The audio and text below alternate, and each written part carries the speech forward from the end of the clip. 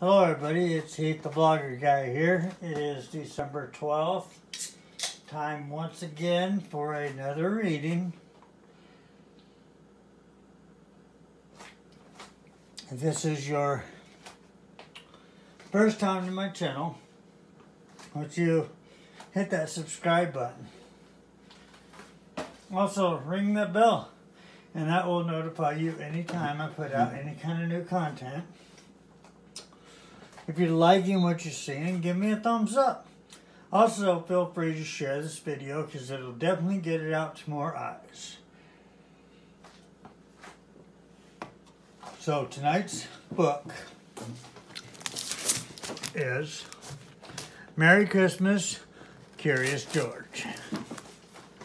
Now, I don't know a kid that doesn't like Curious George.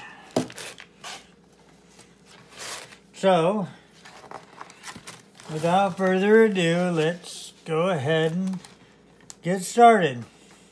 This is George. He lives with his friend, the man with the yellow hat. He was a good little monkey and always very curious. Today, George was visiting a Christmas tree farm. You can help me pick out the perfect tree for our home, his friend told him. Keep close to me while we look. George promised to be good, but little monkeys sometimes forget.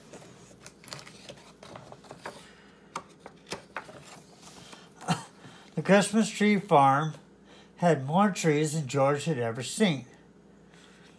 He found a very small one right away, but then another caught his eye, and then one more, and then another. George was curious. How many Christmas trees could there be? George could not resist climbing up the tallest tree to get a better view.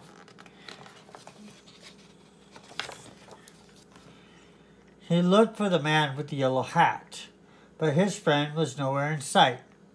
Two men tromped into the clearing. There's our tree, one man told the other. The man cut down the tree and loaded it onto a truck.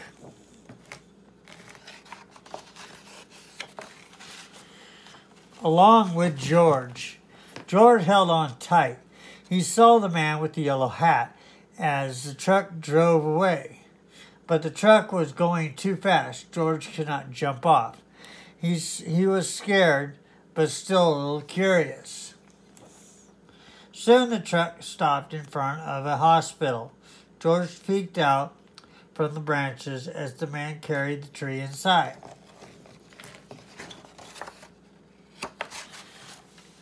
The hospital was a busy place. George jumped out of the tree.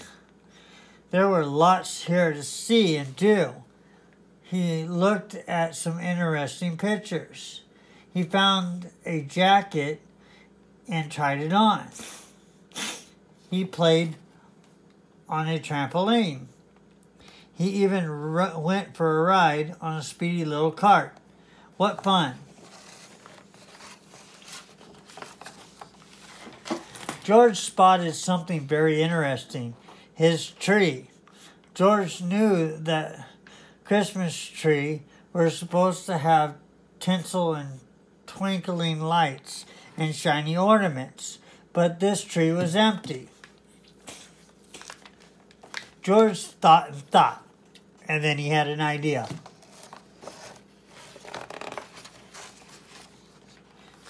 Next, George noticed a pile of gifts in the corner of the room.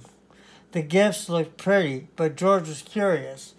Could he make them look even prettier? This red bow will look much better on this green box. And this name tag might look nicer on a different package. 2.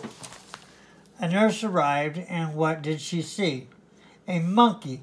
He was making a big mess. A group of children crowded around the nurse. They were all patients at the hospital. Even though it was almost Christmas, the children were not smiling or looking happy. "Come along," the nurse said, picking George up. "I'd better get you out of here before you can ruin anything else."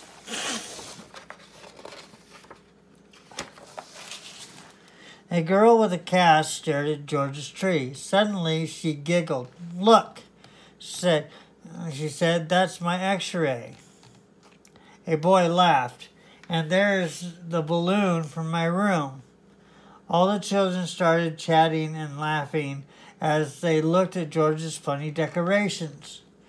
"Can't he stay for the party?" a boy asked the nurse. "We don't mind about the gifts. It will be fun to sort them out." "Please let him stay. Please," the other children chimed in. When she saw how happy the children looked, the nurse looked happier too. "I suppose he can stay, if he promises to help fix the tree."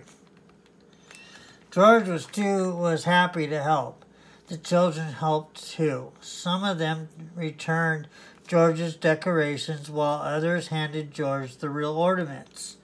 He scampered up and down, stringing lights and hanging tinsel. Being a monkey, he was good at this sort of thing. He was also good at making the children laugh. When the tree was finished, George helped open the gifts. He was having such a good time, he had completely forgot he was lost. Until the man with the yellow hat hurried into the room. "There you are, George," he cried. "I followed the truck all the way here." George was very happy to be reunited with his friend. The nurse invited them both to stay for milk and cookies. Ho, ho, ho! Did someone mention milk and cookies? A man in a red suit walked into the room. His belly jiggled. He was holding a beautiful golden star. George's eyes widened. It was Santa Claus. "Who would like to put the star on top of the tree?" Santa asked. "George," the children cried at once. "Let George do it." George scampered up the tree. One last time, he put the golden star in place, carefully. Merry Christmas, Curious George. And that is tonight's story. I hope everybody enjoyed. Like I said, I don't know a kid who does not like Curious George,